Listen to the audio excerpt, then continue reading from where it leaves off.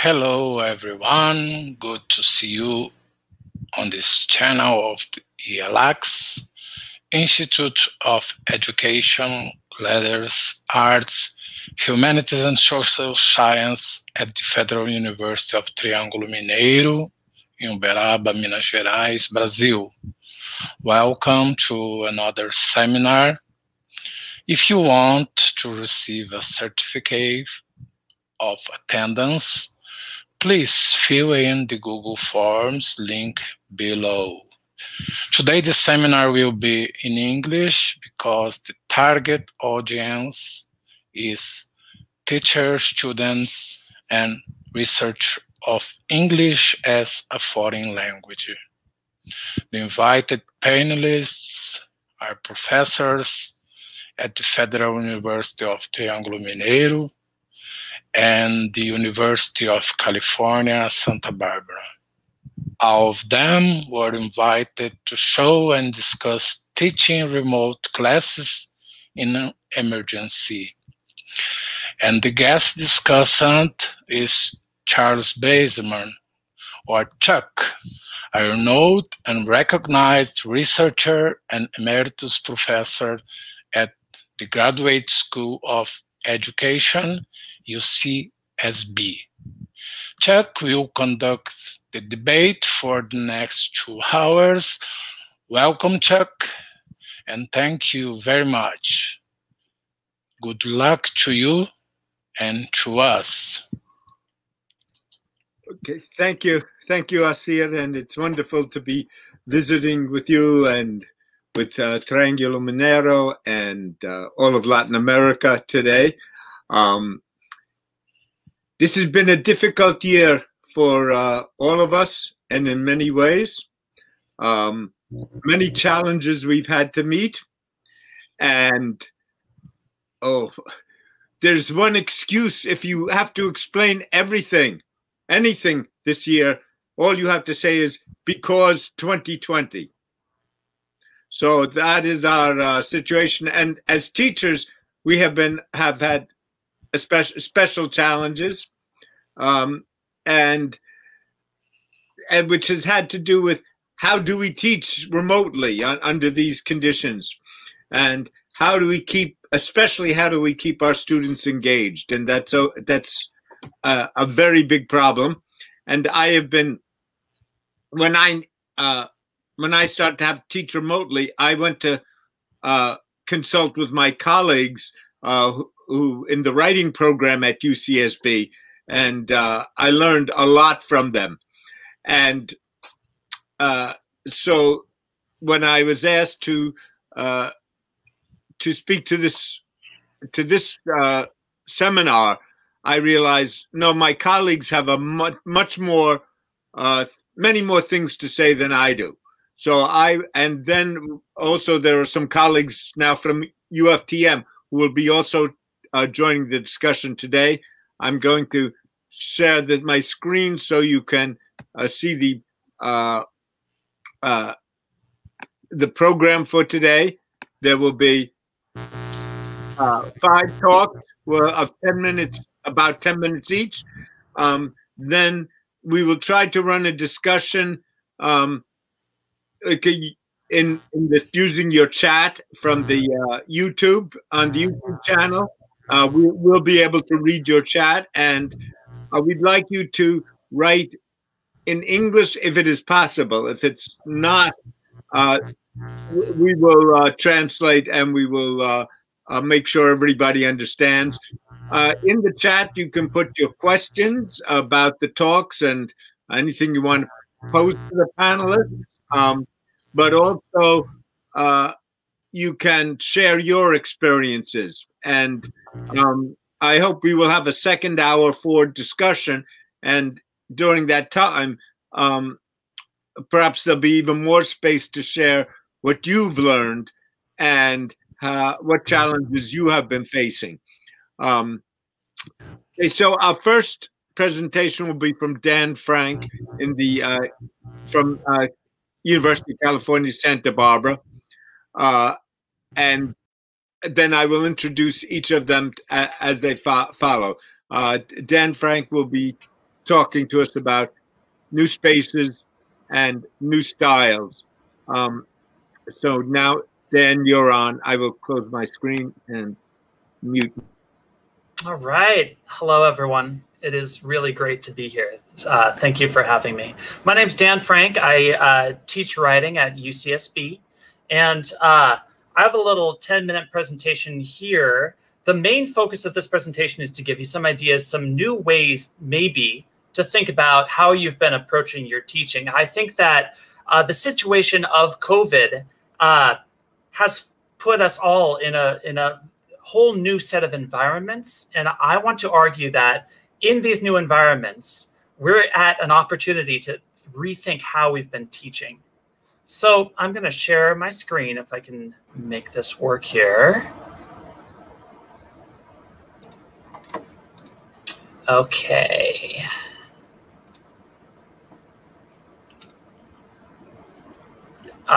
Good. I think that's coming through. Okay, so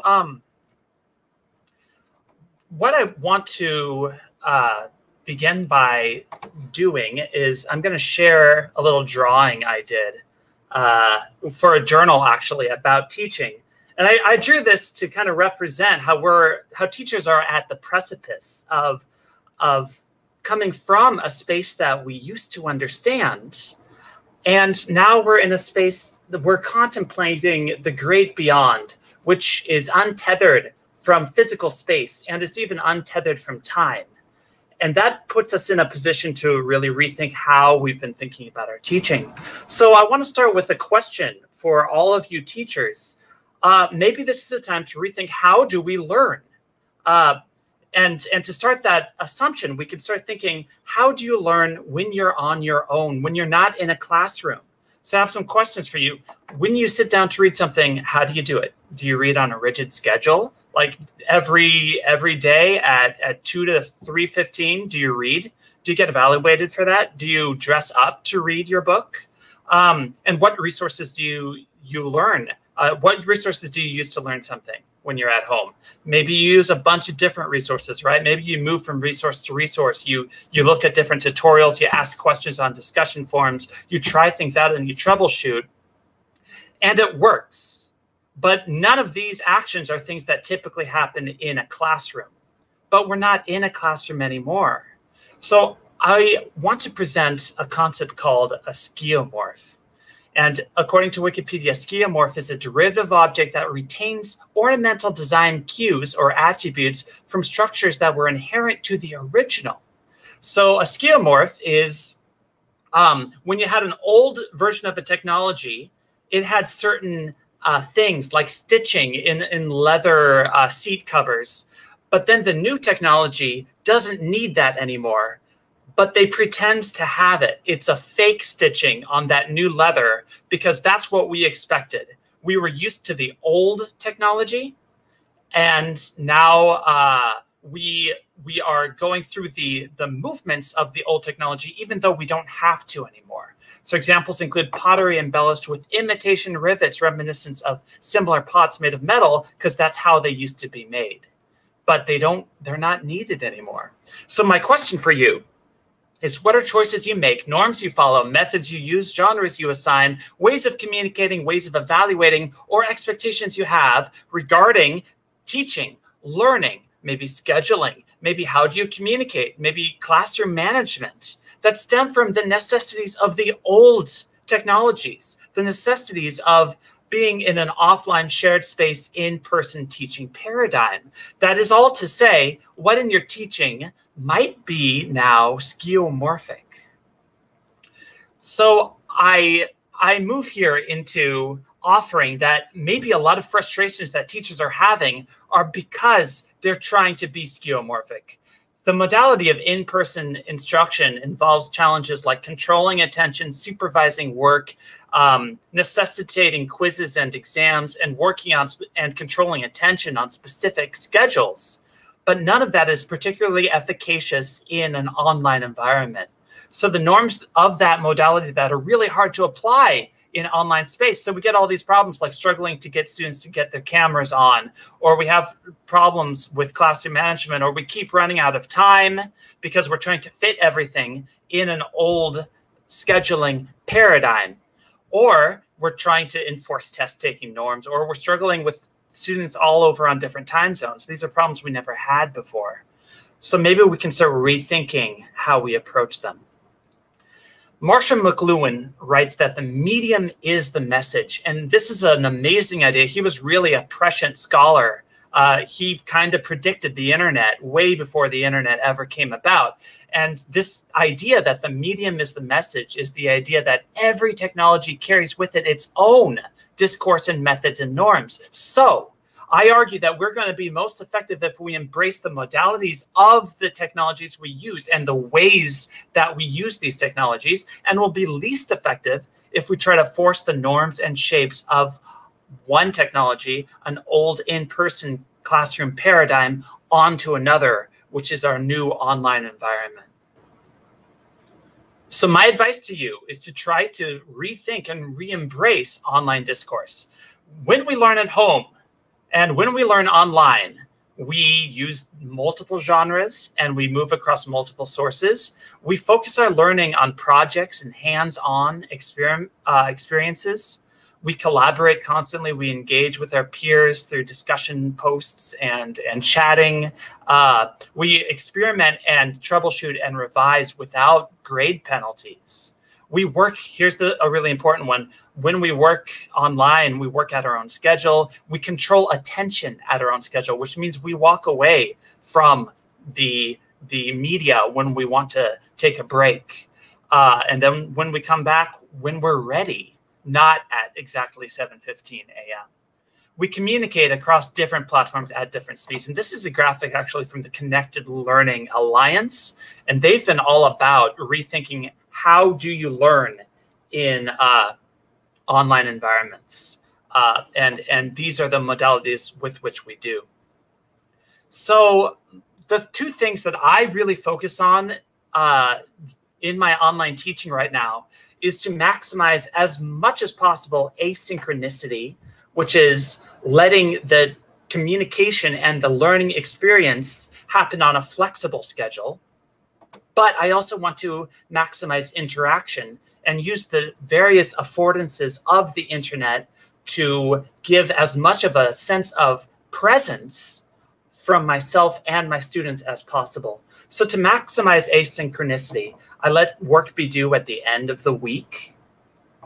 I have lectures that are made available and as accessible as possible with speech-to-text captions and PowerPoint that reinforces key points. And I make those very, I distribute them and make them very accessible.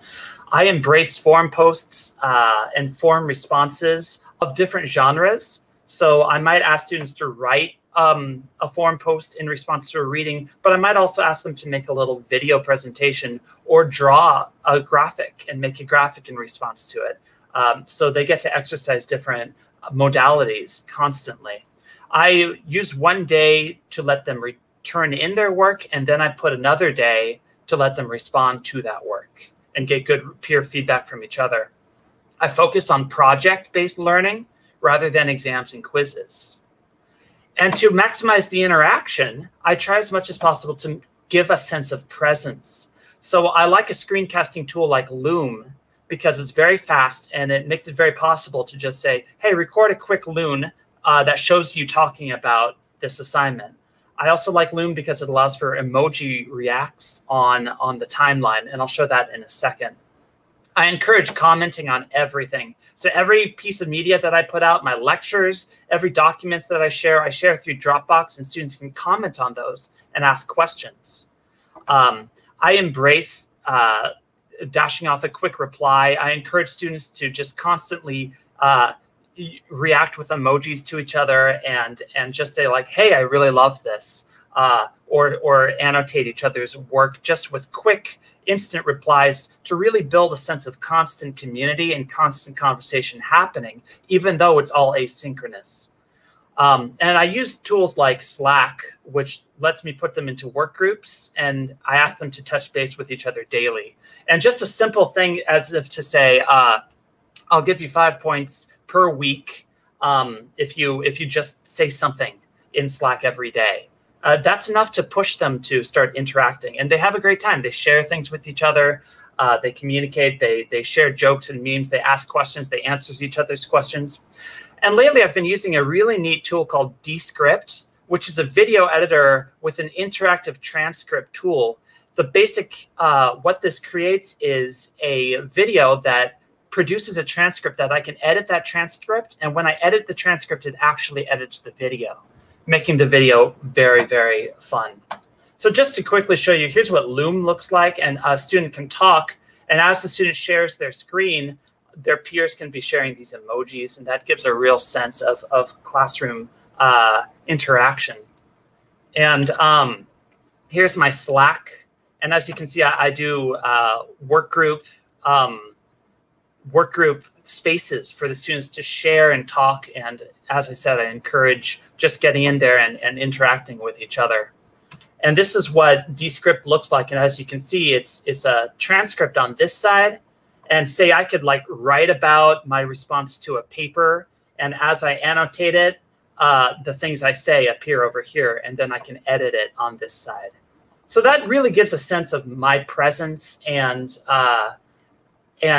accessibility is so important. So everything I say gets reinforced visually and textually. And then I give them all day to think about it and respond to it at their own time.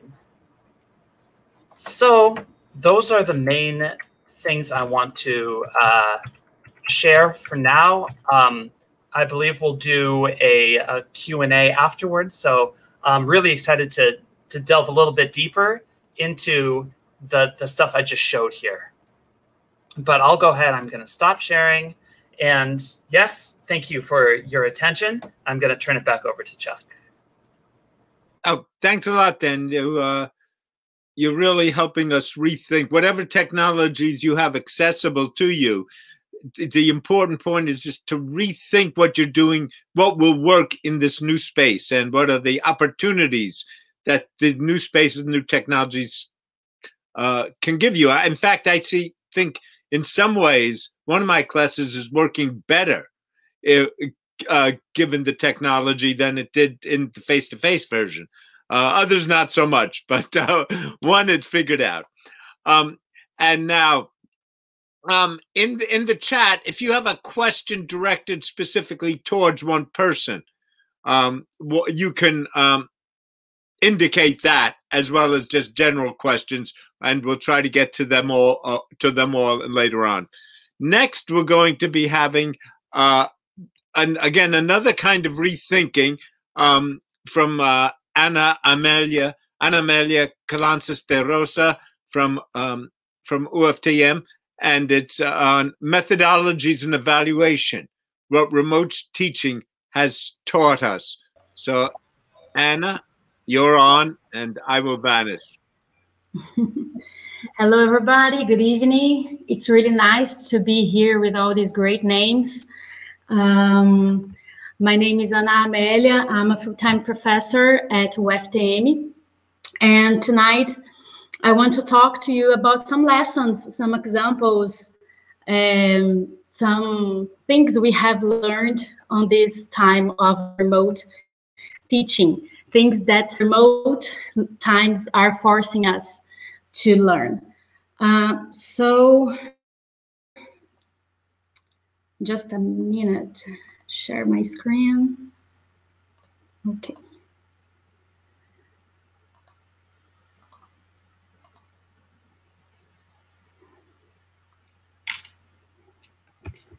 All right, so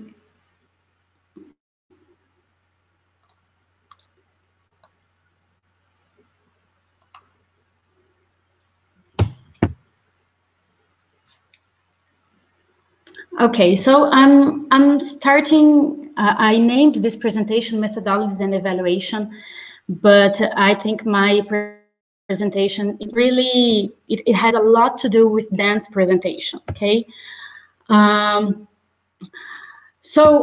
Digital learning or digital objects are not something very brand new, right?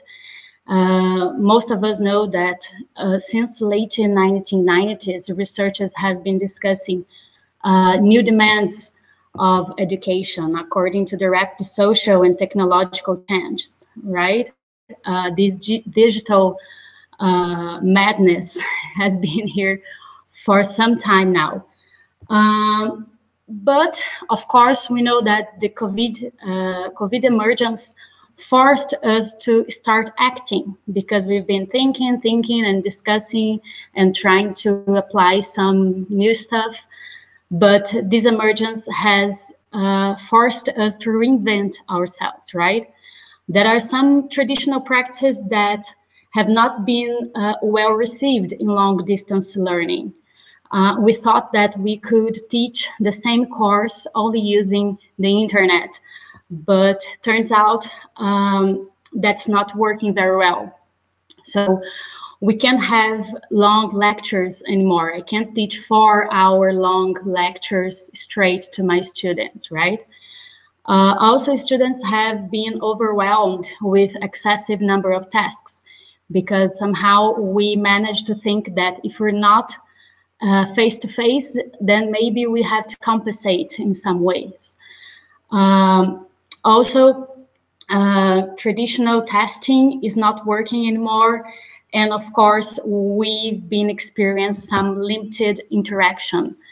I'm gonna give some examples of that, but here at UFTM, for example, we use a lot the app Google Meet. And in our version, we don't have the breakout rooms, for example. So it's something that can cause some trouble when we're trying to turn our classes into more dynamic activities. So we have this problem. We want to solve this challenge of teaching online. So how could we rethink our classes so we can take the best of technology, and also how can we try new strategies? And we have some hypotheses. I have a hypothesis. Since my doctorate, I've been studying a little bit about new literacies, and we read a lot about this new ethos, right? So for working properly with digital objects and digital learning, we should involve ourselves and try to figure out this new ethos. A variety of modes and media in mini-making, a post-industry thinking, hybrid cultural contests, and also learners as creators and curators. So we can say that for this hypothesis, digital technologies of information and communication have transformed the world in a more interactive, hybrid, and collaborative place, like Dan just showed us, right? So from the perspective of some applied linguists, the broader view of literacy studies tends to transgress the established power relations, to transit more between borderlines, and also to be hybrid, you know, to mix languages, modes, mix different media, and also, of course, cultures. Well, but it's not all that easy, right? Here in our university, and also when I talk to some teachers from public schools here, we have been facing some demands. So, for example, teachers still want to control attendance in synchronous activities, for example. They want to know how they could coordinate exams, how they could apply exams, so students won't cheat, you know, because won't cheat or plagiarize. Also, how to punish students that don't attend live lessons, and also, of course, how to encourage participation and discussion. So as we can see, however, even though we've been talking, sorry,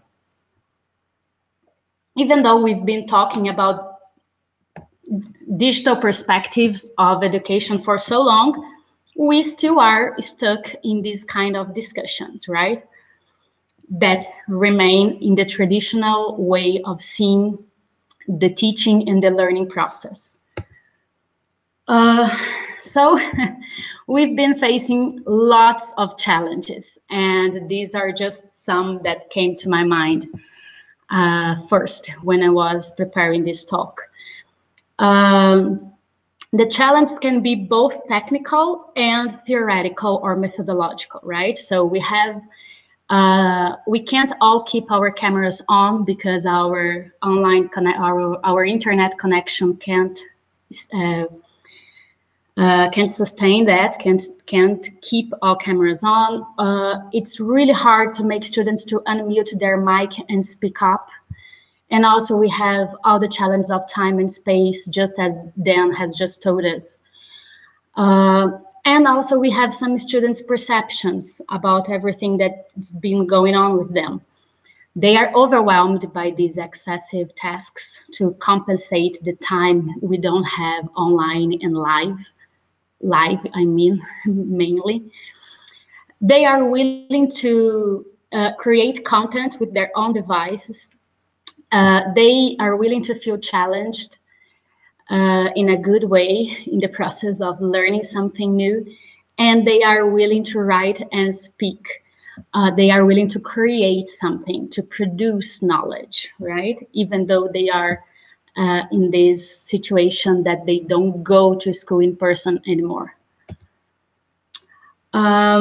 So the question is, are we really interested in a transformation of space, a transformation of practice, or we just want this time of emergence to end as soon as possible so we can turn back to the traditional practices we have performed so well so far, right? In this case, we have to go back and think about this question. And if the answer is yes, right? If the answer is we must take this time to reflect upon new practice, we must take the time of emergence to think what kind of education we want when this pandemic is over. Then we must consider to change not only the devices. It's not about the computer or the cell phone or the iPad or anything like that. And also it's not about the tasks only or the lecture or the content I have to teach, right? It's about also to change the mindset, also to rethink the curriculum. And of course, to reflect upon our attitudes.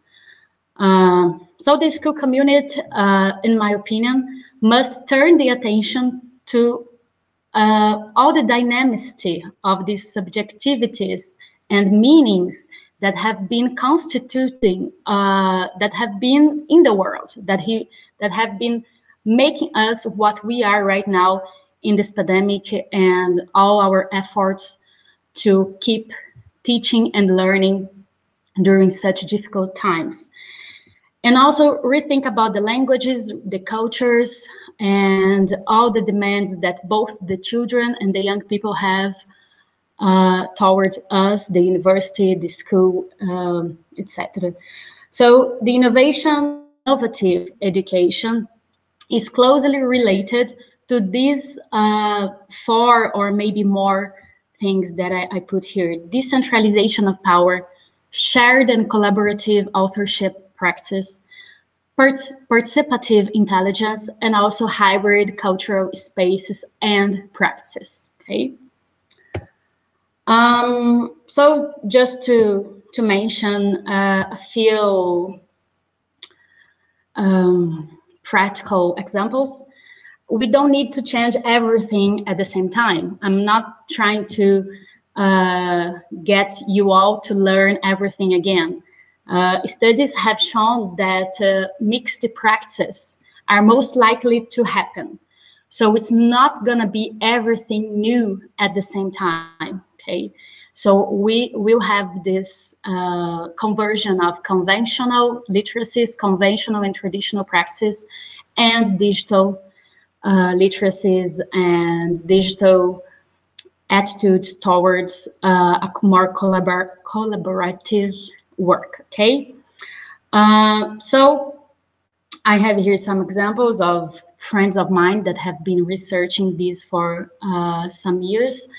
And of course, in my opinion, these kind of mixed practices are also the way to improve our actions in terms of in-service teachers' education and professional development. I believe that we're not gonna, we don't want to change everything at the same time. We still need to be confident enough to have our practice in online spaces, and then with that we could rethink and we could remodel everything that it's not working online anymore, or with the young and the young culture and the young demands from school and from learning, right? So here I have some examples that we can find in these studies, and also based on my own experience with students. And also, I want to tell you that it's really important to say that all of these attempts, all of these challenges that we're facing, and every time we try to make something work better, are really important and is something that we should fight for. So these are, of course, some unfinished reflections and things that we and my colleagues and my students, we want to build up together. I don't have, of course, all the answers. I have more questions than answers, actually, but that's fine, because the work should be in collaboration with others. If we go back some slides, you will see that is part of this work to decentralize the power. So the more the better, the more talking the better, the more finding things, figuring things out the better. So together we can get creative, we can go to our students and ask them for their demands, and we can solve the problems according to our situated practices. I think that's something really important, because each one of us, we have a different scenario to deal, right? So that's it. Thank you very much.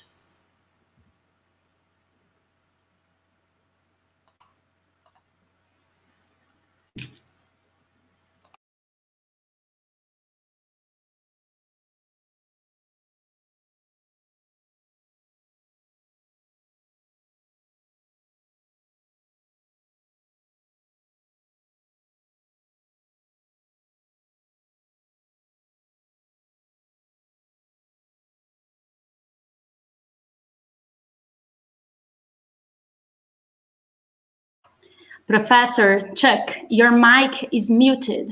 I'm sorry. Yeah, see, we could hear you. The challenge. These are the problems, technical problems. But thank you again. These questions of decentralizing teaching have been around for many years, and over some of them longer than I've been teaching, even more than 50 years. But a lot of it's been talk or good intentions, and us falling back into the old patterns, and being having a teacher in a room with the same people is one of the kind of just structural difficulties that are hard to overcome. Well, the technology opens up all kinds of new opportunities, and really to help us rethink in the ways that Dan was suggesting, but specifically about how do we put more of the engagement activity in our students, and how do we step back and we become much more of a stage manager or an organizer of the play, and less the central character in the play. And so I thank you, Amelia. And now we're going to be Craig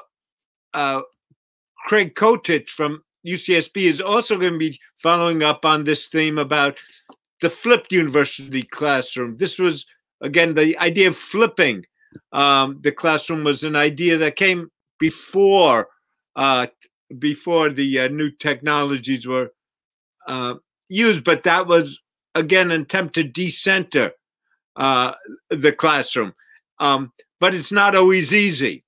And as Craig will say, we tend to flip out is an expression we use in North America for going crazy. So we flip the classroom, we flip out. So I stole your joke, Craig, but I welcome you to do this now. So if you put Craig on and take me away, we're ready to go.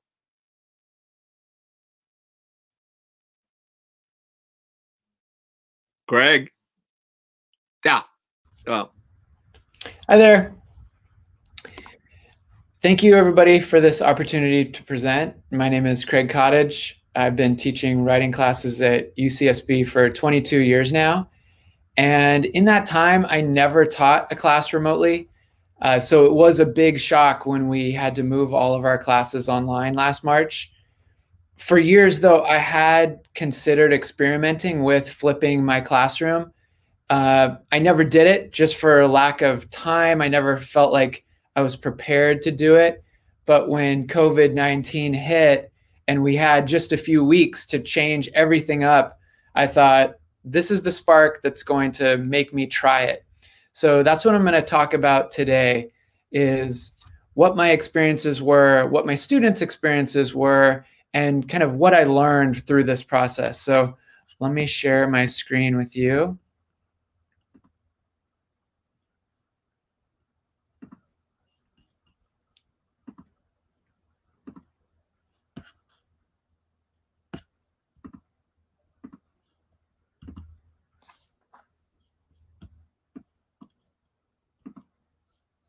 Can you see that yet?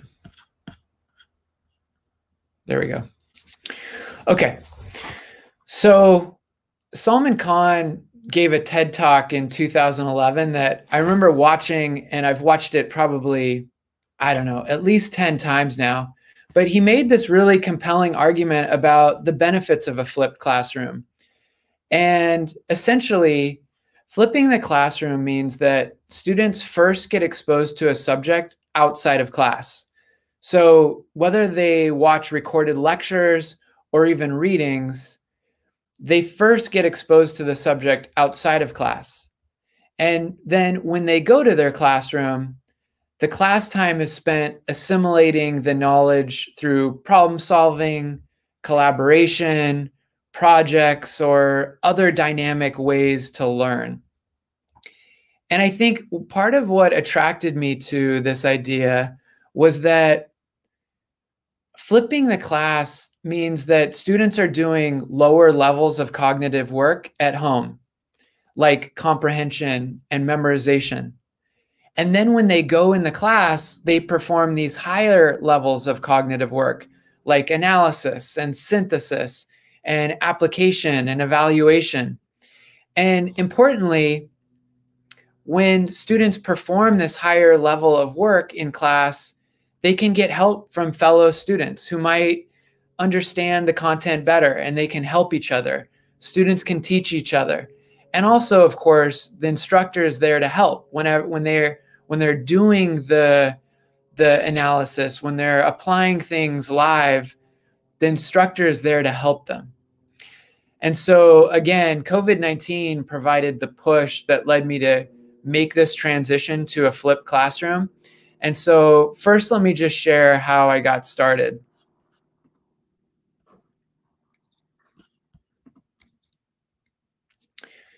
So the first thing that I did was I bought a microphone and a webcam, and I started recording my lectures.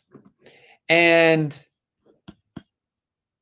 this was a challenge for me because I had to learn a totally new software. I bought this software called Screencast-O-Matic that allows me to talk like I am right now, and the students can just see me, or I can just share my screen like a PowerPoint, or I can share both at the same time.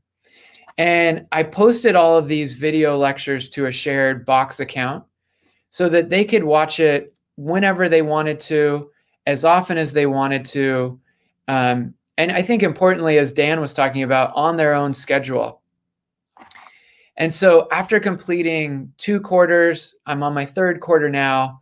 I've taught over 8 classes. I did 6 classes this summer. Plus I had 3 in spring, and now I've got another 3 in fall. So I guess I have to do my math better. Here are the benefits that the students cited for why they liked these recordings from home. So first off, students were happy that they could pause and rewind so that they could take more comprehensive notes. They mentioned that in the winter, when I had many of these same students, they would often lose, they wouldn't be able to get all of their notes down. You know, they'd be taking notes wildly, but they'd inevitably miss something. And so they enjoyed the option to pause and to rewind. And students with short attention spans could watch the video lectures in much shorter bursts. And as Dan said, they could learn on their own schedule. And lastly, they enjoyed being able to go back to lectures to review for tests or for papers, but they enjoyed having it available at all times for them. I've also learned in the past quarter, this fall, as students have gotten more fatigue from online learning, that students are sometimes less likely to take notes on recorded lectures. Students just this morning, I was asking them a series of questions this morning about your pros and cons of online learning. And they said, because they have 24/7 access to these videos, they might be watching it and thinking to themselves, I'm going to come back to this later and I'm going to take notes. But many of them never do. And so they said that the in-person lectures, because of their fleeting nature, it makes it imperative to take notes right away. And I think this gets to a point that I'm going to reiterate in a second. And that is that the fixed state of online learning, meaning the fact that students are often in their bedrooms looking at the same 4 walls and the same computer screen day after day, makes it easier to fall into some bad habits. And so I'd like to talk about Zoom, which is the primary software we use for the synchronous learning that happens at UCSB. And Zoom provided a lot more challenges to me, but here's what I learned. My biggest takeaway is that online learning exaggerates absolutely everything. Zoom makes apathetic students more apathetic. It makes distracted students more distracted. It makes engaged students more engaged. And much of the time, students don't share their webcam with us. So as a teacher, it's even harder to understand how they're doing and sometimes even what they're doing. Are you even here with me right now? So I asked my classes again this morning these very questions about Zoom, and they repeated what others have said. They said things like, it's hard to stay focused on Zoom. I lose engagement. I can't stay seated watching a screen for this long. Many of them miss the vitality of the classroom. Some said even the act of walking to school, like walking into a classroom, opening a door, shutting it. It's almost like I'm entering learning right now. And when they exit, I'm exiting learning for a short time. They miss hearing the chatter of the classroom when they walk in. They miss talking with classmates, of course. They miss the study partners that they used to be able to get so easily in class. And one student said something really interesting today. She said, I miss something really small. I remember, before March, if I missed something in a lecture, I could just turn to my classmate and say, wait, did you catch that, what she just said? And they'd be able to tell me what I missed. but we can't really do that very well on Zoom. Other students said that for many people, Zoom provokes anxiety. People experience a real resistance to participation, and they fear that when they finally do speak, they're going to talk at the same time as somebody else, and then there's going to be that awkward kind of wrangling over who gets to talk first. And all of these experiences on Zoom have led me to be even more aware of reaching out to disconnected students. And I need to remember that our class time on Zoom is my main way to reach out to them, whether that's through chat or a breakout room or an email after class if I've noticed that I haven't seen them in a while or they haven't participated in a while. So at the same time, not all is bad about Zoom. And so I want to offer a few silver linings about Zoom. I think Zoom offers students a great opportunity to learn valuable communication skills. I've done a lot of business consulting over the past 20 years, and I've sat in on many, many meetings, too many meetings. But I talk to my classes about how the best meeting participants, they nod, they smile, they give positive body language, and they contribute regularly, even when they're not the speaker. And so even though Zoom represents a more challenging environment for students, I think students can practice these skills that will serve them well in their careers. And if they can polish these skills on Zoom, they can translate those skills to an office environment or to another remote environment. And I sincerely believe that if they can engage and thrive in a remote environment, they're going to do even better when we go back to an in-person environment. And again, this is not to discount the challenges of synchronous online experiences. Those challenges are very real. But if they can improve how they act, how they behave, how they engage online, I think they're going to find it much easier when it does go back to in-person learning. The last two learnings that I have relate to what I can do as a teacher to improve the experience. The first one is that when I'm videotaping my lectures, I need to do the heavy lifting before I ever meet with students on Zoom, which means I rely on these video lectures to prepare students for what's to come. So in every lecture I record, I make sure to answer 3 questions. Number 1, how are they going to be applying this content? Every lesson that I'm teaching, how do they apply it?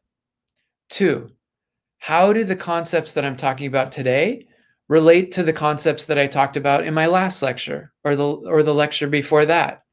And 3, this is a really practical one, and I have to make myself do it, but I make sure to find places in the video where I ask students to press pause. And I want to do that numerous times in each video so that they can apply the skills immediately. If I can get them to stop, open a Word document or some other document and start writing, I know that they're going to be applying and learning more so that when they come to our live Zoom sessions, they're going to have questions about it. So some of these are about connecting content between lectures to make it easier for students to understand the subject. But some of these practices are to get them out of the habit of just watching. I think too often students are now sitting down and taking part in their classes and simply watching. They're not actively learning anymore. And so I try to incorporate exercises that demand that they do writing now to apply the lessons, and I ask them to turn those in for credit. Lastly, I realized that I need to change the way I was teaching online. My inclination is to look at the facial grid. So we don't have a facial grid right now, but usually when I'm teaching live, I see a grid of all of my students' faces, and it's usually on the right-hand column of my computer. And my inclination is to look down at them because I want to see their faces as I'm talking. But when I do that, it doesn't look as though I'm looking at them. In order to connect to students and make it look like I'm truly looking at them, I need to look at this light that's on my camera in order to make it appear that I'm making eye contact with them. So that's taken some getting used to. Another thing that's taken some time to get used to, but that is true of live classes as well, is that I think time stretches in really strange ways when we're online. For example, when I ask questions, it feels as though I'm waiting forever for students to answer. And again, this happens in a live class as well. But in a live class, I can see my students fidgeting. I can see them, providing me body language to show me that they're thinking and that they might be about to answer. Just this morning, a student said that her Spanish teacher ends every single class session by saying, questions, comments, concerns, and then waits just a split second and then ends the meeting. So she goes, questions, comments, concerns, end meeting. And the student says she often has questions, but she doesn't even have time to unmute before the meeting ends. So I remember thinking when I first started teaching, I need to give people at least 11 seconds to answer. And that makes me go 1,000, 2,000. Online, it's even more. And it will feel like a lot longer. One other thing is that screen sharing is a double-edged sword. When students ask for explanations, I love to open up a document and share it and type as I go and kind of explain things through my examples. But it makes it really hard to see incoming chats. Like right now, I see that there are chats going on, but I'm focused on my slide and my presentation. And so I know that if I tried to focus on the chat, I would completely lose focus. Students say the same thing, that sometimes they're trying to listen to a lecture, but there's this great dynamic chat going on among students. And they said it's distracting and disconcerting that they can't pay attention to both, even though they want to. So in a way, flipping the classroom has reversed things in other ways. In some ways, the very challenging job of lecturing in front of a class is easier when you can press record, stop, pause, you can do it over, you can take multiple takes to record, and you have your notes in front of you. But it's made it harder to conduct class discussions and create a dynamic class environment. There are ways, however, to improve class discussions, and I know Christine is going to talk about that later, about how you can use breakout rooms to facilitate discussion and collaboration. Thank you very much for listening. I look forward to any questions you have at the end of all of our sessions here.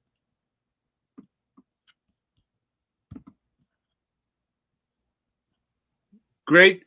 Thank you again, Craig, again. And yeah, this isn't easy. One of the questions, we've been getting some great questions in here, and one of them, and we'll get to them after, but one of them is saying, this has put a lot of responsibility on us. In a way, it's a lot more work. It may be easier, but it's very time consuming, tremendous amount of planning, but which again, creates difficulty for the sense of getting student engagement in it, because we're working hard. One of my slogans about teaching is that in the typical classroom, and when I started teaching, I was working really hard. And I was really proud of what I was doing. Yeah. But my students were just sitting back and watching television, in essence. And now they even watch television more. But the whole idea is, instead of getting one brain working hard, you want to get 30 brains working hard. Yeah. That's the trick. So we're going to be taking up these questions about how do you really make this collaboration work, and how do you get peer engagement. There have been some good questions coming up on that. And so we're going to hear now about one solution that's going to be about this, which is about a project-based learning, project-based approach, challenges and possibilities in ELT remote education, from Carla, Regina, Murad at UFTM.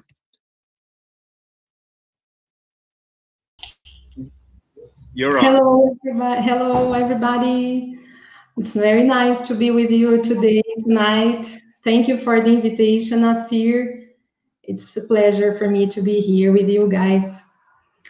So the presentation, the theme of this presentation moves me a lot because I have always I've been working with teaching. I've been an English teacher for such a long time, and experienced lots of approaches and techniques and methodologies. I've been an English teacher now for 30 years now, and today I'm a professor of English, EFL, at UFTM, and working with professional development and training teachers, future teachers. So for me, it's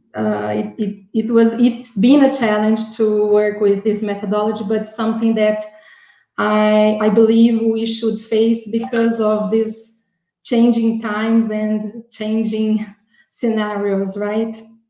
Especially for us who intend to work with national standards, BNCC, Base Nacional Curricular Comum. It's very important to get to know a little bit about it, right? So I'm going to share with you guys my presentation.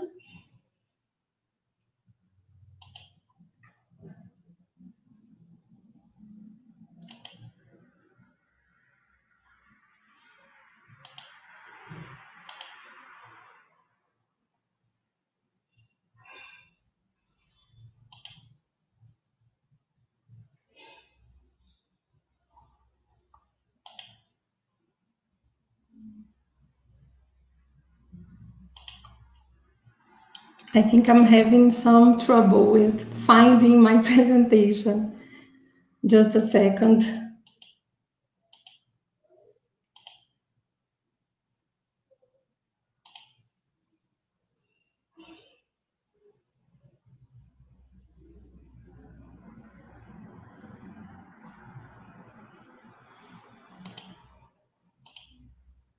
I can't find my presentation.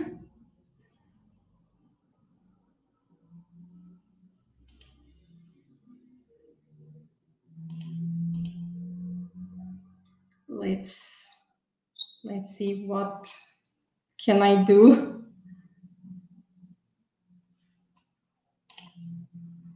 Oh my gosh. E agora? O que eu faço?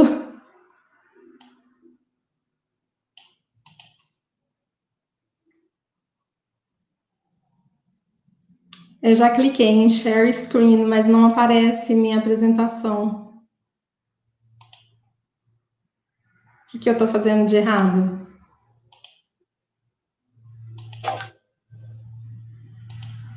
Ah, tá, agora sim. Agora, acho que eu saí um pouco fora do ar aqui, gente. Acho que foi problema de... I think I had a little internet problem, maybe.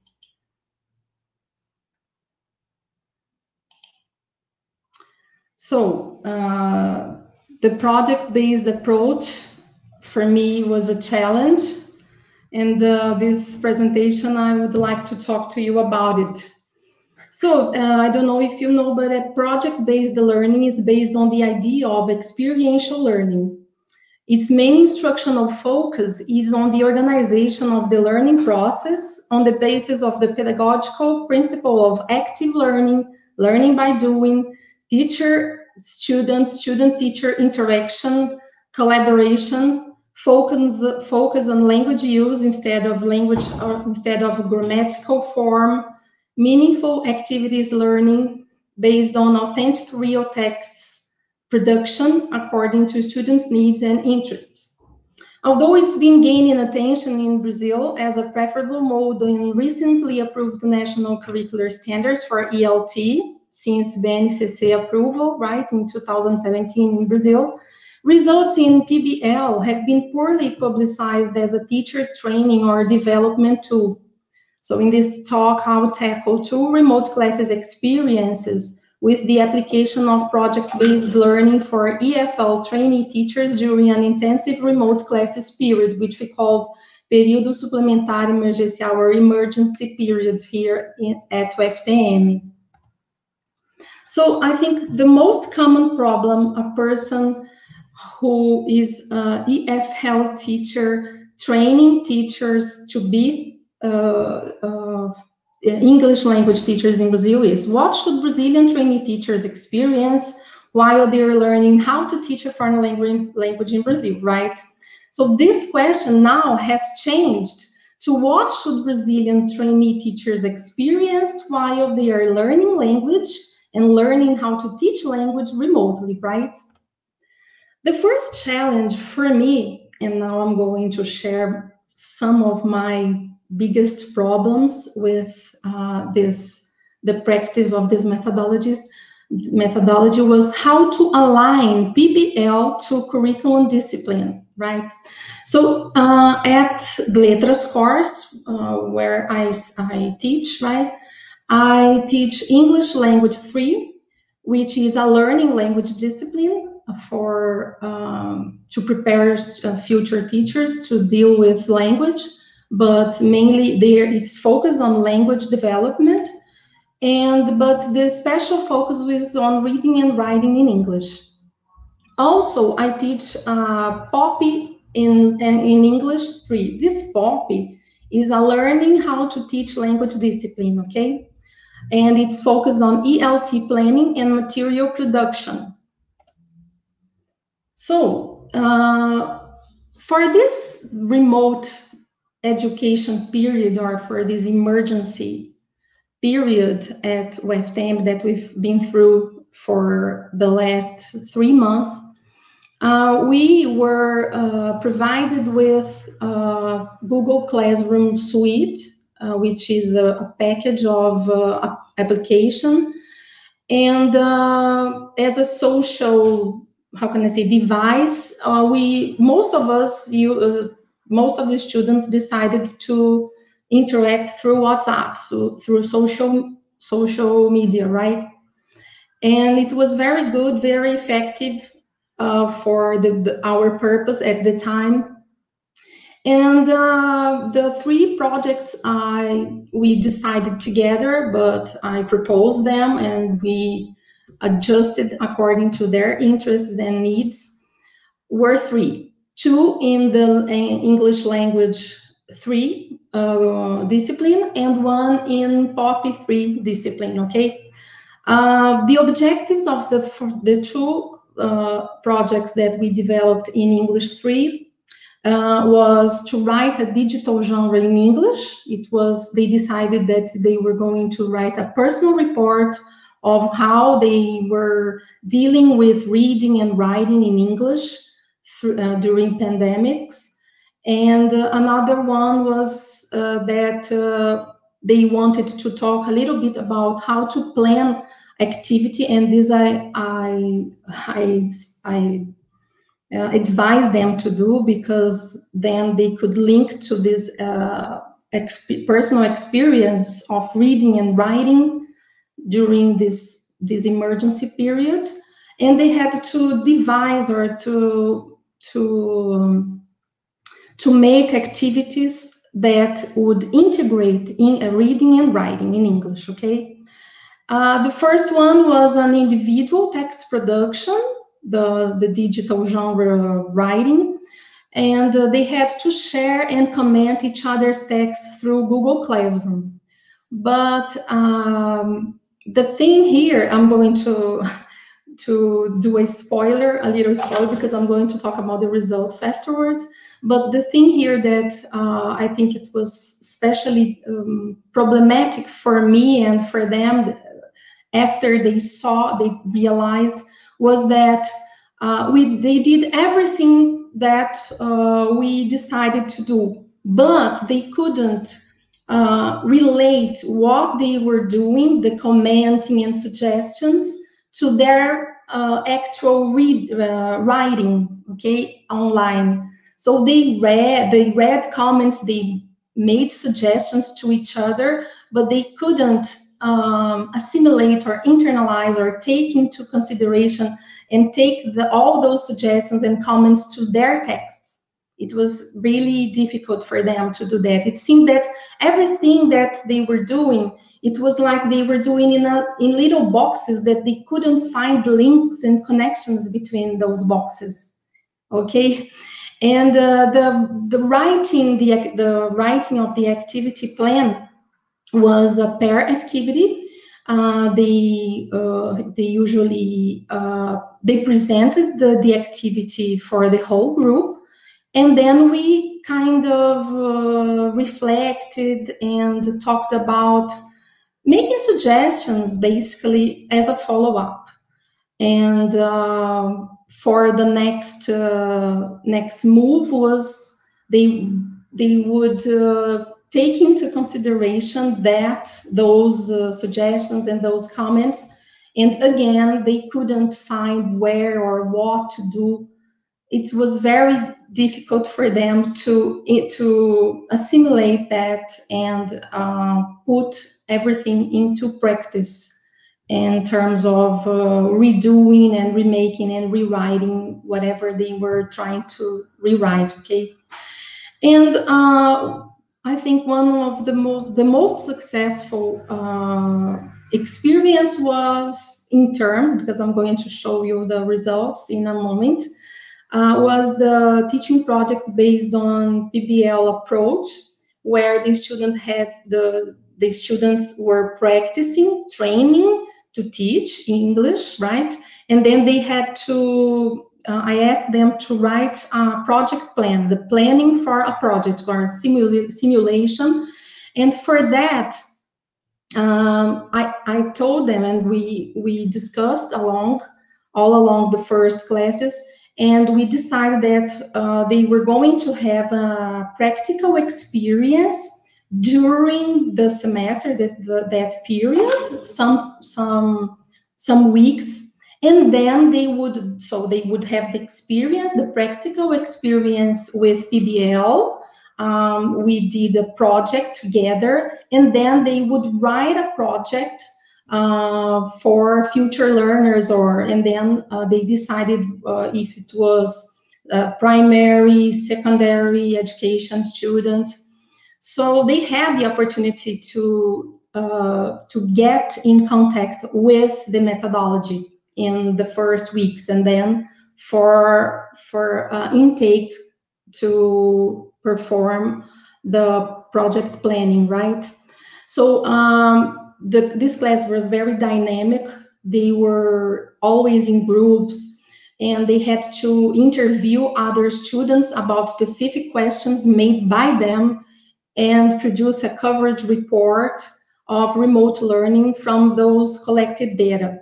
They had to write in 3 languages, Portuguese, English, and Spanish, because we had an arrangement, a new arrangement, and we shared classes, me and another colleague, professor of Spanish at the same department.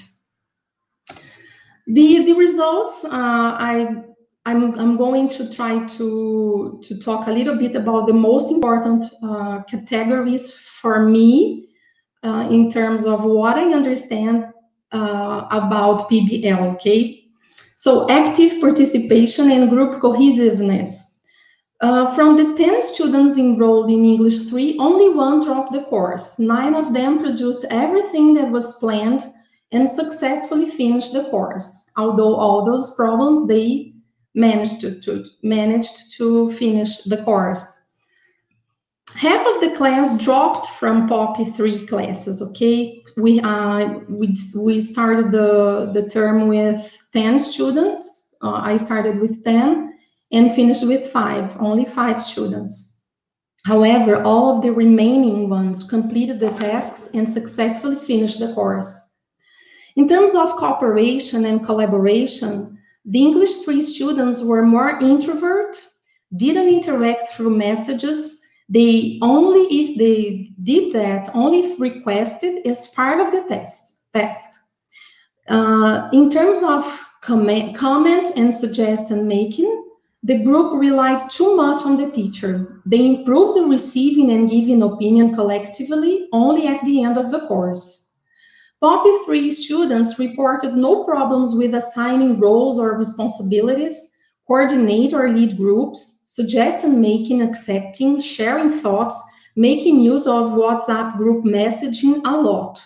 They showed high collaboration and cooperation skills. In terms of the activities and the social skills that those activities involved, the English 3 class focused on use rather than form, and then that was accomplished as a principle for the project-based learning.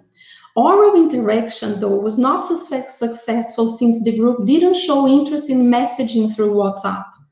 In relation to the reading and writing activity plan, 2 students wrote more than I asked. They wrote a reading project plan. And but at the same time, they did this big picture. They avoided specifying the activity plan, what kind of activity and how they would integrate reading with writing. Those students were asked to rewrite their projects. In terms of activities and social skills for POP 3 class, as students at POP 3 class had to interview students from other classes and then assign roles to group writing, reviewing and rewriting after correction, the communication was very intense. However, they didn't use the target language orally, maybe because of the focus of the activity was reading and writing, right? So for me, what have I learned? What I would like to share with you in terms of my knowledge that I had with this experience that could be a contribution to this panel. How can teachers support PBL remotely? First of all, I think that a teacher must seek engagement instead of control. For example, attendance and punctuality in meeting deadlines could be graded by the time spent on activities and count as attendance, like asynchronic activities. And as the PBL principle is not having the teacher as the center or authority of the class, students must take part and take responsibility in regulating the time they spend in each activity they do. It's not only we controlling them, they have to learn how to control themselves too for better accomplishment of the objectives of the discipline, right? Also, develop time management skills focused on collaboration, because when we think of remote education, we think, oh, I have to teach my students how to manage their time. I have to give 5 minutes, 10 minutes, or a weekend or a week to do this. But I think that PBL requires us to ask them to do this, to do time management, but focused on collaboration. For example, I noticed that students, as the interaction was not synchronic, I noticed that most of them couldn't engage in collaboration because they weren't online when they had to decide things, because PBL presupposes that everybody works dynamically, right? So they have to set a time to meet, where we are going to meet, how long we are going to take to do whatever we have to take. So this kind of adjustments, they didn't know how to do very well. That's why I think that we should develop time skills, time management skills, consciousness, but focused on collaboration skills. So they are not separate, they're together, right?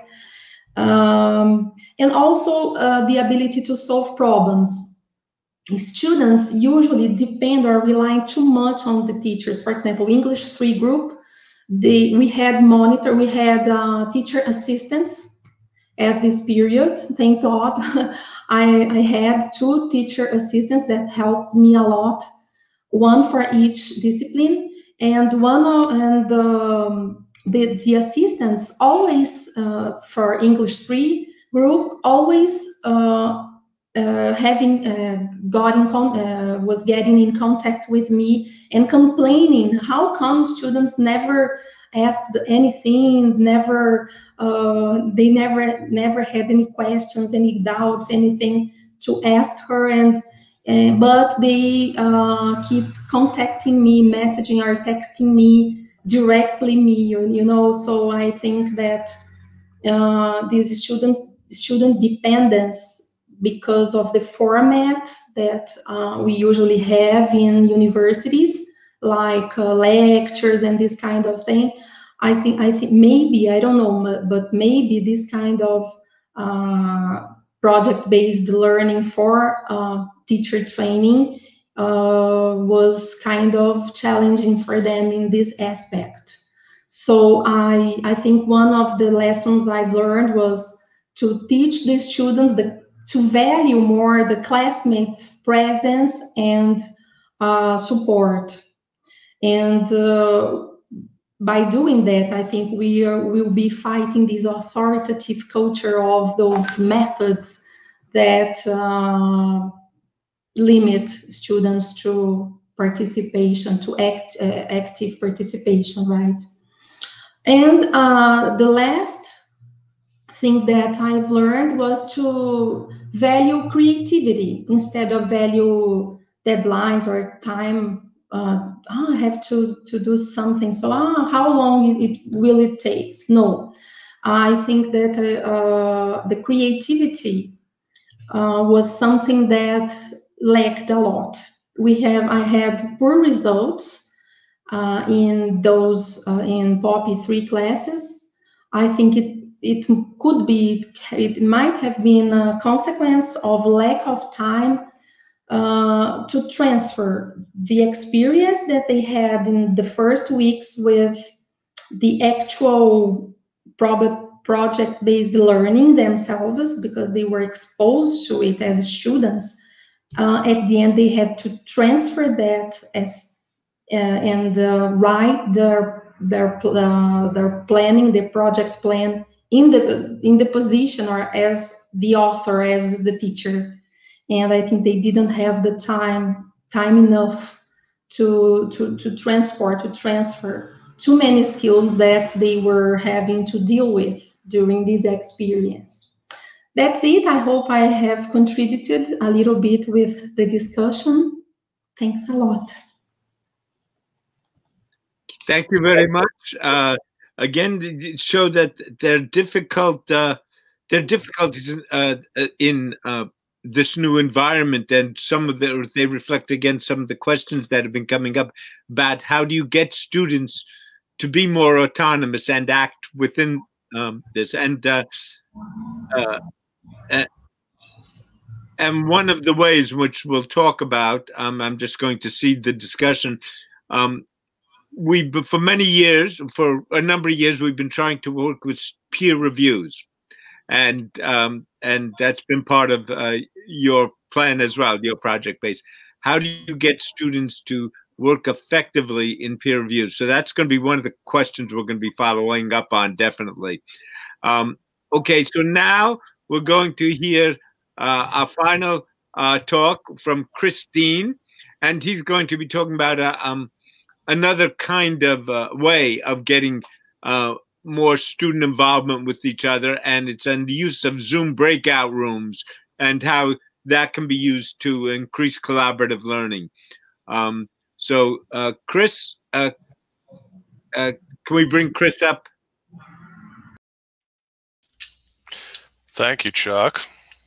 I think okay. I'm now live. So I want to thank you, Chuck, for bringing us along on this adventure from UCSB. I want to thank the folks. I want to thank Asir for inviting us, and also our colleagues from UFTM. Thank you for being along for this ride. And what I'm going to do is, in a second, I'll start screen sharing, but I want to just sort of set up the sort of ride that I'm going to describe. What I'm going to talk about is nominally the idea of Zoom, which, if you haven't used Zoom before, is much like parts of Google Classroom. It's video conferencing. It's video conferencing with students, and it's the idea of having real-time synchronous sort of communication with your students. Now, I'm also going to touch on asynchronous because you can't do one really without the other. As I think a number of folks have pointed out, as Craig pointed out, as Anna pointed out, we can't continue to do the things that we thought we could do simply because they exist. We don't want to, as Dan pointed out, have skeuomorphs, and we're just living in the past pedagogically. So,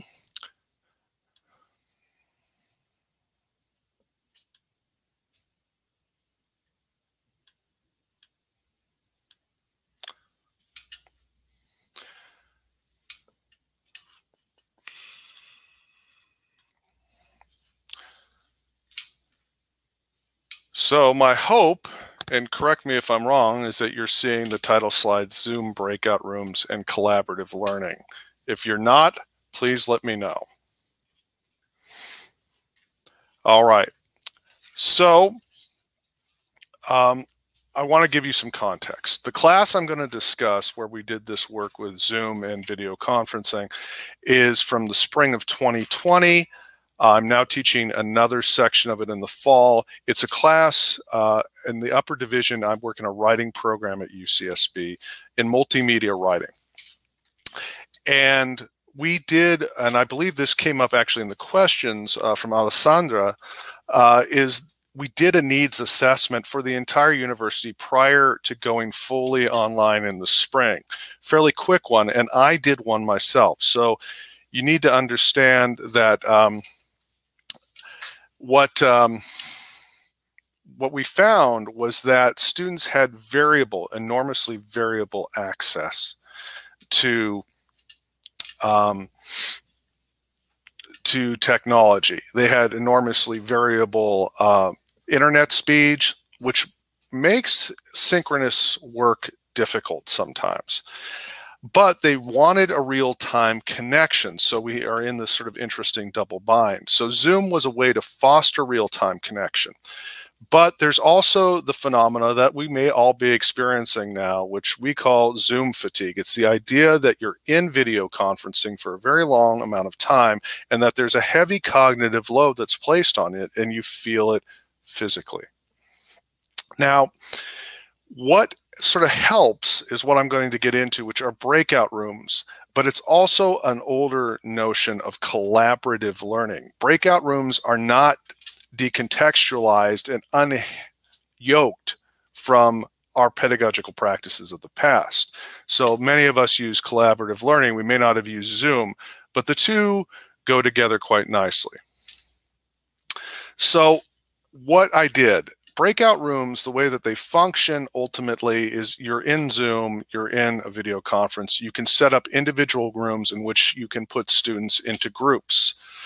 I went with groups of 3 and 5, asymmetrical groups, as Burke calls them. So a little bit of background. Many years ago, I was a secondary English teacher, and I actually trained secondary English teachers as an English educator for a number of years. And I've also worked with grad students. So I went back suddenly to the late 80s, early 90s, and to theories of collaborative learning. Now, Zoom room, breakout rooms worked around pre-established groups. So one of the questions that's come up in the chat is, how do we get students to connect to each other? How do we create a place where they can interact independent, as Carla said, of sort of like this reliance on the teacher? And the Zoom breakout room is one of those places where that can happen. However, it has to be consciously constructed. Thus, groups of 3 to 5, and I'll get into the theory now that's behind it. So going back to Burke, and this is old research from the 90s, that when you work and create groups, teacher-created groups tend to be higher functioning in the sense of remaining on task and completing tasks. So rather than allowing students to choose groups, I actually assign them relatively randomly in groups of 3 to 5. Now, when you do this, one of my favorite sort of theorists around collaborative learning in general is Ken Brophy, and he says, and I'm just going to read the first sentence, organizing collaborative learning effectively requires doing more than throwing students together and their peers with little or no guidance or preparation. And this, I think, is the key idea, is you have to, as Craig pointed out, really prepare ahead of time when you're doing online instruction. If you don't, then you are going to have a series of problems. So what do you do? One is I created specific guides for each moment of collaboration that we had in these breakout rooms. Typically, I would give students a role. So standard roles that are often used in English education and in composition education are sort of group leader, the scribe, and then the reporter. I use the same groups over and over again. You can set up manually your groups so that people would, again, have a chance to work in concert with people over the fullness of a quarter. We're on a 10-week quarter system. Then I tried to use something, and this goes back, I think, to Dan's point about we're in a different modality. So I had to make things multimodal, and I wanted to make them visual. This is what a direction sheet looks like. So as you can see here, these are actually, this is student work. And these are images that students created in this multimedia class using everything from Photoshop to things that are freely available like Pixlr. And what I asked students to do, and this actually was in preparation for peer review, which is also something that's come up, and how do we structure that? This was in preparation for peer review. So I asked them to go in and talk about contrast, repetition, arrangement, and proximity. These are key terms in graphic design. And I wanted to know why they liked the image in those terms. So they had to report back out, and they reported back out in 2 ways. There's a chat function embedded in Zoom and in most types of video conferencing software, and they had to speak. So we're getting things in 2 modalities, but we're also getting back practice in peer review because this was intentional. The next thing they did later asynchronously was to do peer review, but they had to be taught explicitly what sort of peer review they were going to do. So one of the things that I think about, and I think we've all thought about in this time of real serious uncertainty, pedagogically speaking, a pedagogical emergency, is our issues of equity and access. Zoom, as I said, requires reliable high-speed internet, which is a huge equity issue. I know throughout the world, access to high-speed internet is not universal. Access even sometimes to a computer is not. So there are real serious problems, and I'm going to get at how I address this, at least provisionally, and I can talk about it in a larger sense later.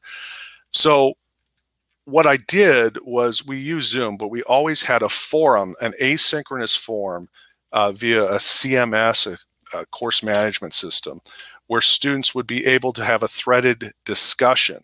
So if they couldn't be in Zoom, they would be there. And we would be working on the same sort of ideas. It works, but it is less interactive and collaborative. And of course, that bothers me. So one of the things I've been thinking about is how do we build community asynchronously? So it starts at the very simplest levels, and there's research that backs up each of these sort of claims. 1, send an email weekly at the beginning.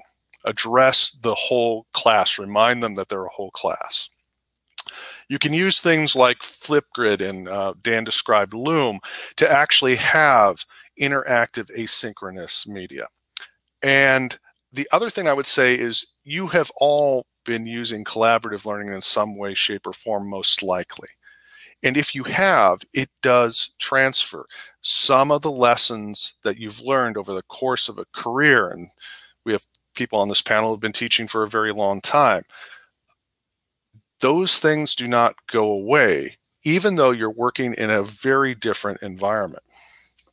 So these are a series of questions, and I'll turn this over to Chuck because he's going to lead our discussion. But, you know, these are the questions that I had, ranging from, are you using Zoom or video conferencing, down to the last one, which I'm keenly interested in, which is, how do you create in an online space a sense of community and common purpose? And that's the question that I'm very attuned to in terms of this teaching, because that's something that I value and place a high value on, and I imagine that we collectively do. So I'm going to stop sharing and step out and hopefully be back here. Oh, well, thank you. Thank you, Chris. Well, if we could bring all of the all 6 of the presenters, including myself, onto the front of the screen now, so we'll all be available to talk. Yes, thank you. And then we'll we have had some very interesting questions. I'd like also to ask all 6 of us. We have dual chats going on.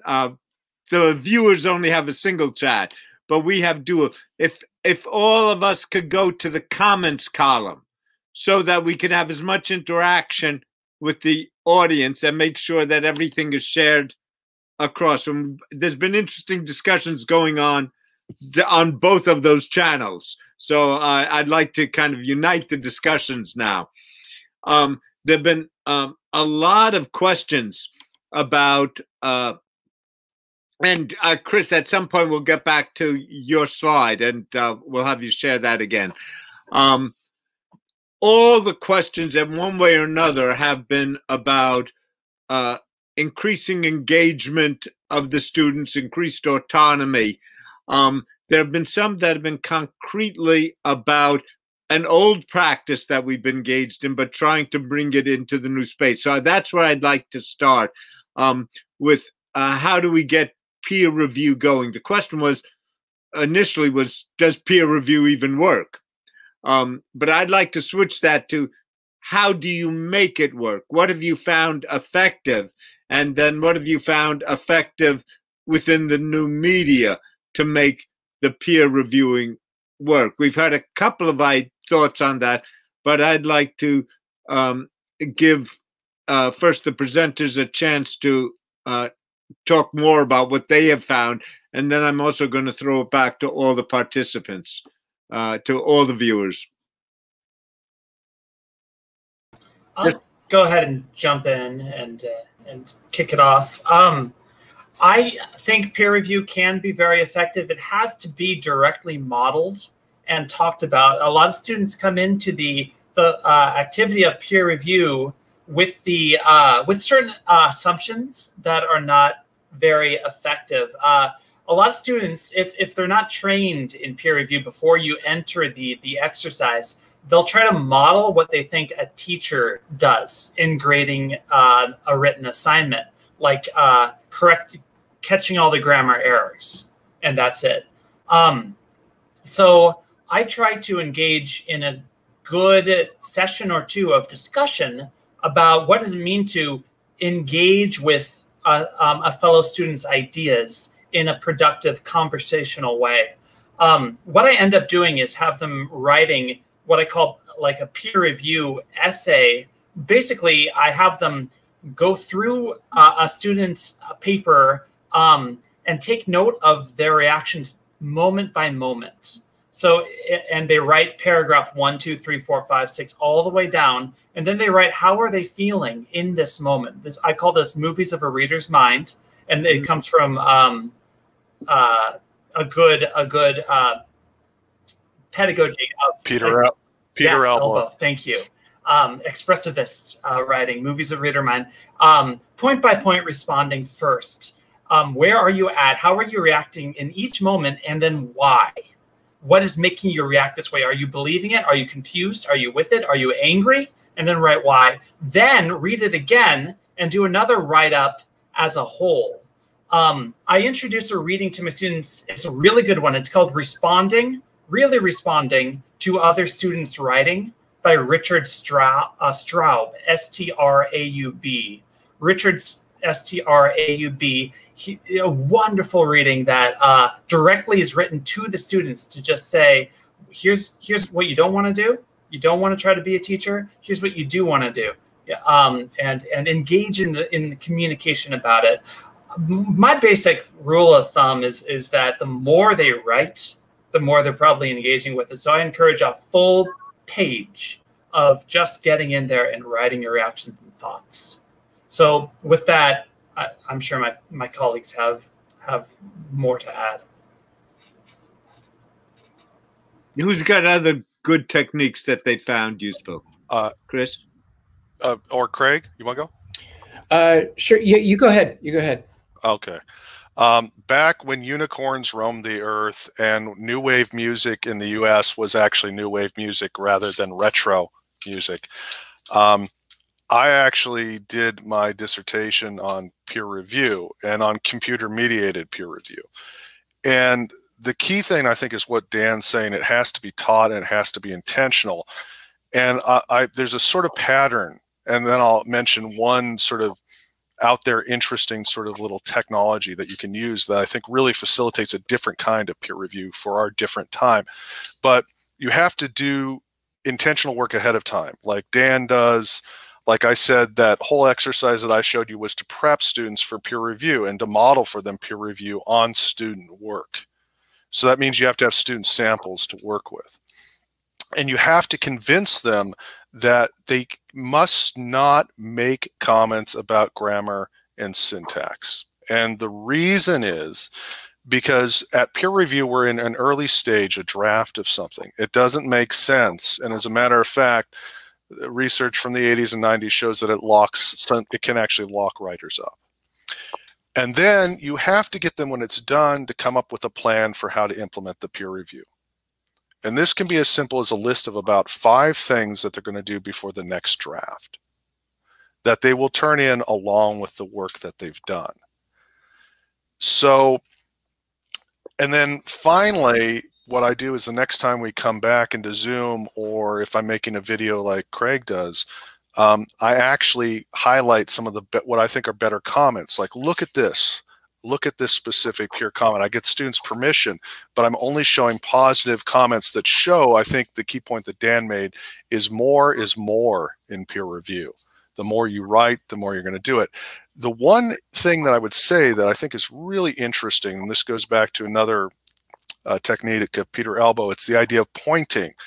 Peer review is often most effective when you point to something in particular in writing and say, I had this response here. It's what Dan was doing.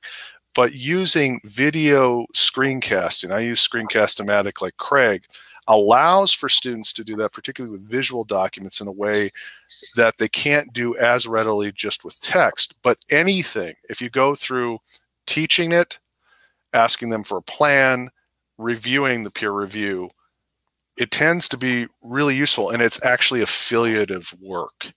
And that's one of the things I discovered in my own research is some of the most important reason, just as with us, when we give our writing to somebody else, we're not going to trust everyone, but we're going to trust the people who've proven to us worthy of our trust. And so that's all I got to say. Craig? Yeah, so I definitely don't have as much background on this as Chris, but I wanted to touch on something that Dan mentioned, that sometimes students are trying to kind of copy us as teachers. And I've actually found that maybe the majority of the time, if I don't give really good instructions and model how to do it, what I find is that a lot of students look at it as a social exercise. And it's a way of kind of bonding and becoming friends. And instead of thinking, I'm going to build a better relationship with this person if I give them really constructive, amazing feedback that helps them get a better grade, they think, I'm going to have a better long-lasting relationship with this person if I tell them how great their paper is. So oftentimes the worst peer reviews are the ones that say, yes, great, love it, emoji happy face.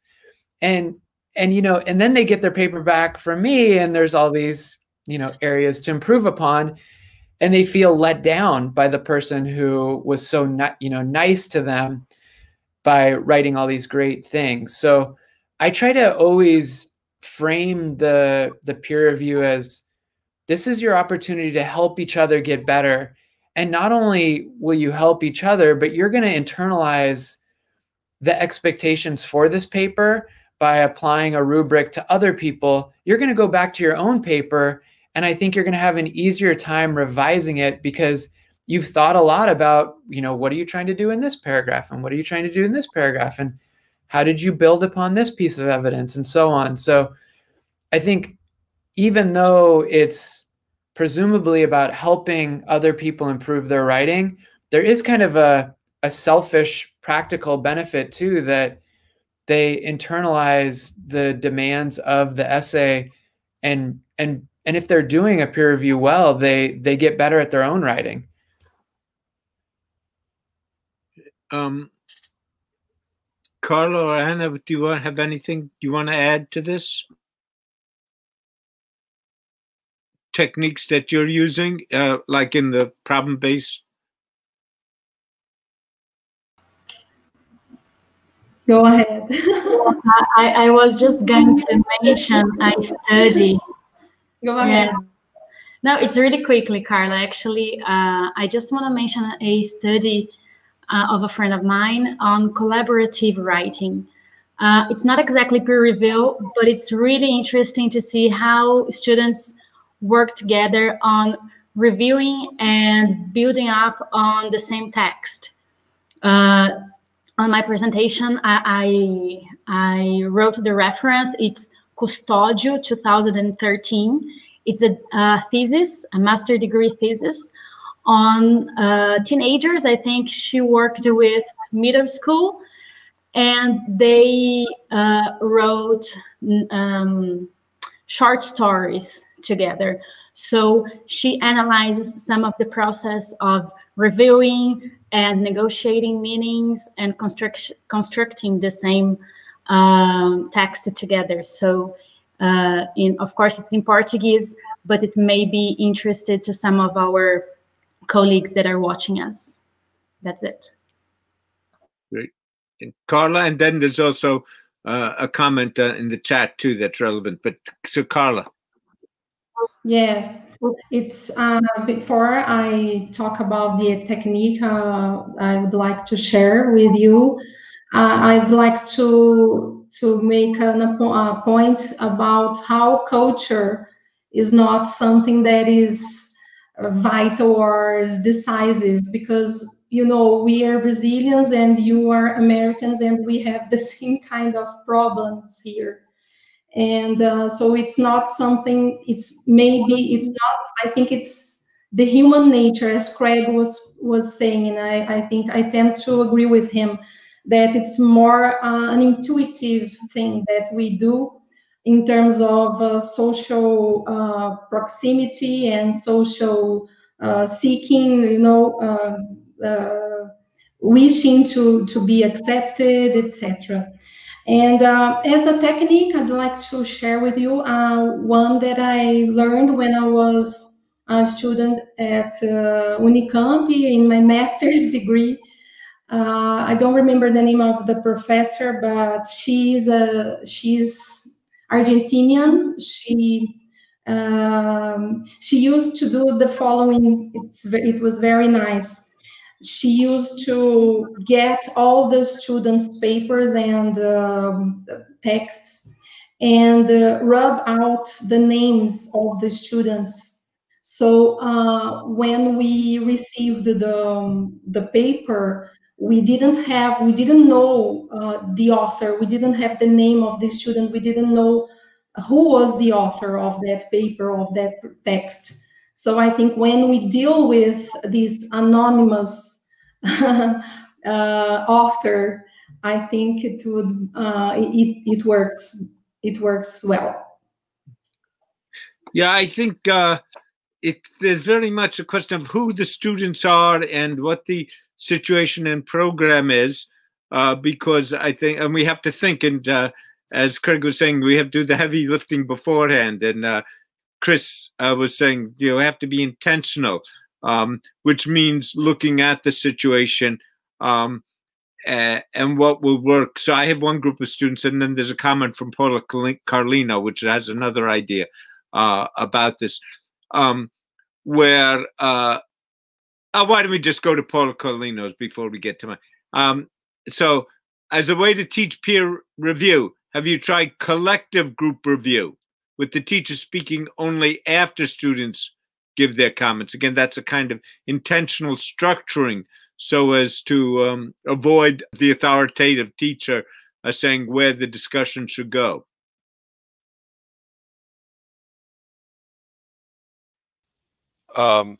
Maybe I'll just chime in, because I would say, yeah, first, yeah, absolutely. Thumbs up. Thumbs up for doing that.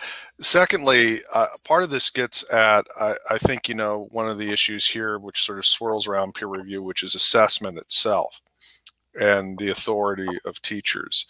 So one of the things that I do is I have a portfolio-based system, and a lot of folks I work with across our writing program, across writing programs in general, and I'm sure this isn't news to anybody here, but a portfolio assessment where I don't say anything at the first draft.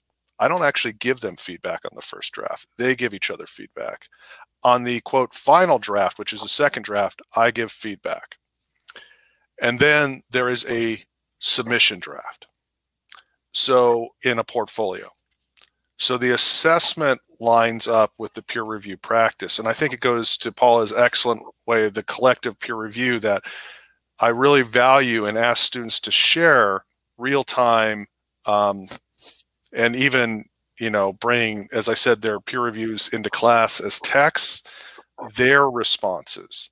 Because looking at student responses rather than the teacher saying that this is what you should do, I think really gets at what we want from it. We want, and we also want to get, there's one metaphor, I'll leave you with this, and then other people can say smart things because I'm rambling here, but there's a notion of teddy bears and sharks in peer review. Teddy bears are the people that Craig described. It's beautiful. It's wonderful. It's like I'm bathing in cotton candy. I'm like swimming in happiness, except it's not that specific. And then there are sharks who start to say, this is terrible, this sucks. As a matter of fact, you suck. And neither position is useful. So you have to get them into that in-between position. You do it, I think, with student comments. I want to, so there's a kind of tension, not a bad tension, but something that has to be balanced here. So there's, on one side, we're talking about modeling. And the other side, we're saying hand it over to the students. And we have different techniques for knowing how much of what sort to do when. An example of class I'm working with now. It's a very special kind of class because it's in a program the students already have a collaborative environment and they will think of themselves as writers, and it's ungraded. So we don't have to justify grades. They don't have to chase after grades. They're concerned with their development as writers. Very self-motivated group. For this people from UCSB, these are in CCS, College of Creative Studies students. As they go through the term, they grow rapidly. So, but at first I found that I did need to model. What I do is I have them submit their papers, the first draft, in the forum. And I read before class, before the class that's devoted to a peer review, a peer discussion. And I read them, and the class, then the group reads their papers beforehand. I read them very quickly, and I say, well, what's the general state of play? And say, oh, so these are issues you might discuss in your group. And early in the term, it was things like coherence, or have you talked both about your experiences and the readings, or sort of kind of structural issues, or even help each other on the prose. because they don't have grammatical problems, but you know, they want to get elegant prose, right? So it could be like that. But then as the term goes on, they're getting pretty good at it, and they're also giving each other spontaneously. So I calibrate it. And so I said, well, they've all been, you've all had very, they were reporting on interviews, and you're reporting on authors who take different stances to this question. I don't have anything specific for you to evaluate each other on or to review on, but there are these questions that arise. And maybe if we think together, you think in your groups about how these questions play out, that might give you another level of depth to your revision, right? So it's calibrate. It's both modeling, but it's giving them open space. And I don't even go visit their breakout rooms. I just sit in the main room. If anybody wants to drop back in to talk to me, they can. What am I saying? I'm just trying to raise this issue of how much modeling, how much freedom, how much reliance on their autonomy, right? And how much teacher intervention, at what point, how lightly or heavily, right? So let me give that back to you. So how do you all think about balancing that? That's a good question. And I think what I try to do before the peer review is more a modeling of the expectations, the elements of the rubric that they're going to be applying, so that we're all on the same page with what the essay demands, right? Even though students are writing on different subjects, overall, they're writing to the same prompt and with the same requirements. And so I try to use a student model and go through paragraph by paragraph, looking at these questions that I'm asking them to respond to.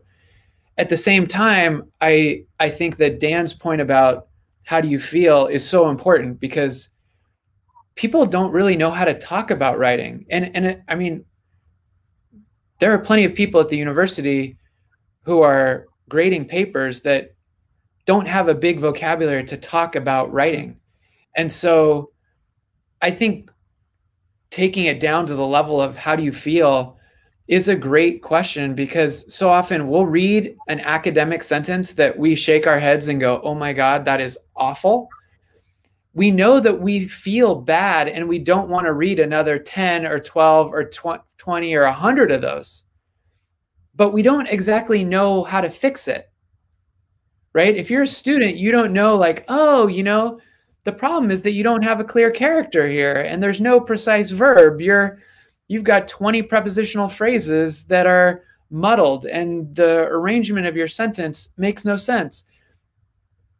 But the simple question of how do you feel gets them to do the work of revising it so that the reader feels better about it. Because really, that is how most of us are responding to writing is, do I want to read more or do I want to read less?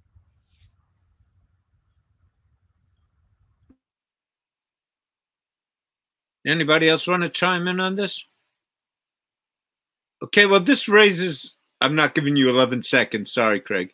But this raises the question underlying about where does student autonomy come from? Is it something that's already within the students, something that we can inspire, something that we structurally get the, we set the conditions, or is it something that's characterological? So what is this student autonomy thing which we all want? And how do we, which then gets a, can we foster it? How do we foster it? I can go really fast.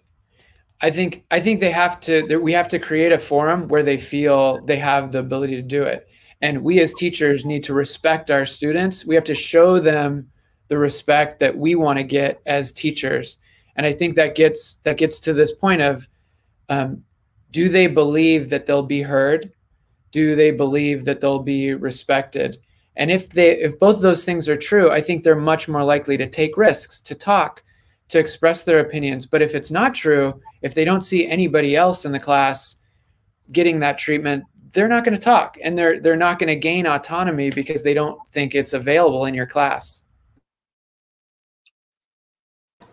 Yeah, I would add on to that. I always encourage my students to use their hobbies and their research interests and a game or anything that they're interested in, and approach classroom concepts through the application and the study of whatever they want. And I tell all my students, my assignments are invitations, not direct directions. And the key to that, to bounce off what's been said, celebrating their work models. To after every assignment to say, here's 5 really cool approaches that 5 of you guys created. Let's take a look at it and remark on the amazing choices that were made here. And each one would be about a different, interesting way to apply the class concepts to their hobbies and interests and passions. Okay, I'm counting to 11. I didn't get that reference at first. Now I get it. Very good point, Chuck. Yeah, but you're not going to embarrass me by somebody not spontaneously coming up with something. Well, I mean, I'm happy to say something, but I'd really love to hear from Carla or Anna and sort of how you foster autonomy, because I'm not going to say anything brighter than what they're going to say. Okay, I'll go. About autonomy, and also about another question in relation to collaboration, how to construct collaboration between students.